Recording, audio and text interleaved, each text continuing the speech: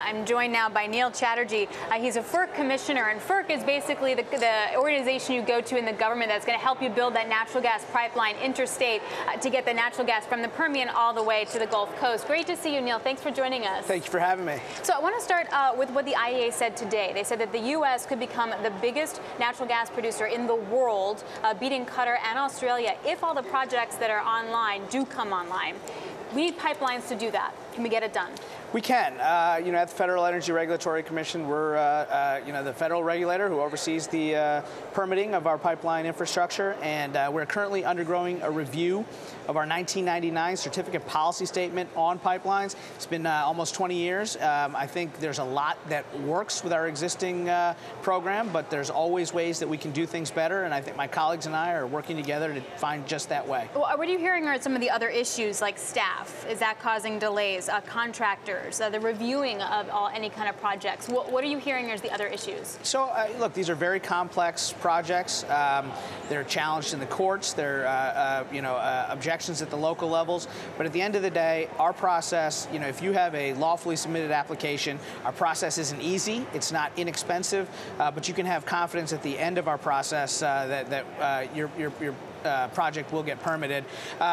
What we need to work on is getting it done more efficiently, more effectively. The timelines are taking way too long. We can do it better, but we can do it better without sacrificing environmental considerations or public safety. So I was talking to some ex-FERC commissioners, and they said that now it probably takes 2 to 3 years to get a pipeline from when you get it through your company to getting it in the ground to getting actual natural gas flowing. What do you hope to get that to? So I don't want to set a timeline for it. And I will also say that I think historically FERC has been a good actor in this space. I don't think the agency is the reason for some of these delays. But we can look in our own processes and find ways to do things better. We also need to better coordinate with the other federal agencies that have a role in the permitting process. And we continue to face challenges at the state level where there is resistance to getting some of this infrastructure built. Yeah, let's talk about that because it happened last week. EQT pipeline, it needed to cross some waterways, and actually the Court of Appeals for the Fourth Circuit District, Fourth District Court actually wound up saying there should be a stay due to environmental groups. Does a FERC permit process mean anything when the states can block you? It's certainly been one of the challenges that we're having to contend with. I respect states' rights. I respect local governments taking action. That said, when you have an interstate pipeline system that's necessary for energy security, for national security, I think it's important that we get these projects built. And unfortunately, it may take further court action to get us to the point where we need to be. Well, let's talk about national security and pipelines. What do you see as a security risk in natural gas pipelines? Well, I want to cite a column that a colleague of mine, Commissioner Rich Glick, and I authored a couple of weeks ago, focusing on our increased dependence on gas in the power sector. 20 years ago, if a gas pipeline went out, I think a generator wouldn't even flinch at it. Today, when you might have 8, 9 generators, dependent on a single pipeline, an outage from a physical attack or a cyber attack could have, real security threat. And can't you make that argument though with anything? A nuclear plant, a storage facility?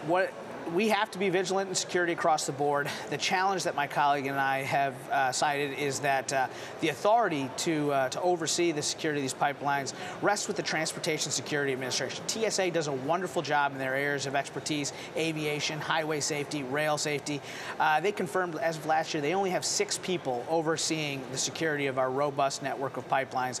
And we just feel that a more sector-specific agency, perhaps DOE, might be a better place for this important level of security. Well, and I ask because part of the reason why we're seeing President Trump and the White House really try to subsidize coal and nuclear energy in the Northeast is part of a grid reliability issue, in that if you have an outage, you need coal and nuclear. Therefore, you need the power companies to basically buy the power from coal and nuclear plants.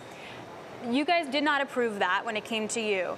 If the DOE does come up with some kind of plan, will the actual payments come down to you? It has to flow from somewhere to get from PJM to the coal plant. Is that you guys? So we didn't approve the original notice of proposed rulemaking from the Department of Energy because we're an evidentiary-based body, and what we found was the record did not support compensating plants for having on-site fuel. It is unclear to me what steps DOE may take going forward. There's been talk of using Section 202C. There's been talk of the Defense Production Act or some combination thereof. 202C PTC is a more well-known path. Theoretically, if DOE did determine that there were a fuel security emergency and a generator were to enter into a contract with an ISO or RTO and they couldn't come to terms on price, they would come to the commission, and that is where, that's our, as the chairman has said, that's our bread and butter.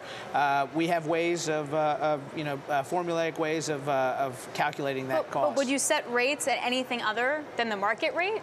So we have a formula in which that's what we do, and we would apply that formula. And if DOE has determined that a contract is necessary between a generator and an RTO or the ISO, we have set ways that we look at costs, at capital, and a margin for profit, and we would apply that formula in a legal way.